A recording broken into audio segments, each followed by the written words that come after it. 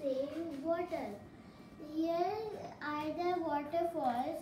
If then the waterfalls fall down, then they go to a canal and then go under the bridge and then store it in the lake. Then we had a school zip line.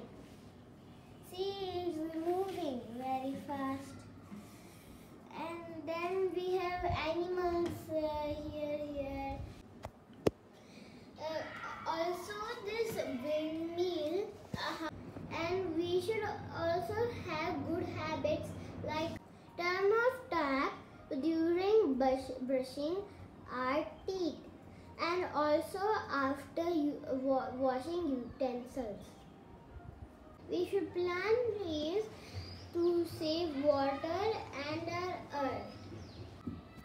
Reuse and recycling the water will help the planet to be saved. Thank you for watching my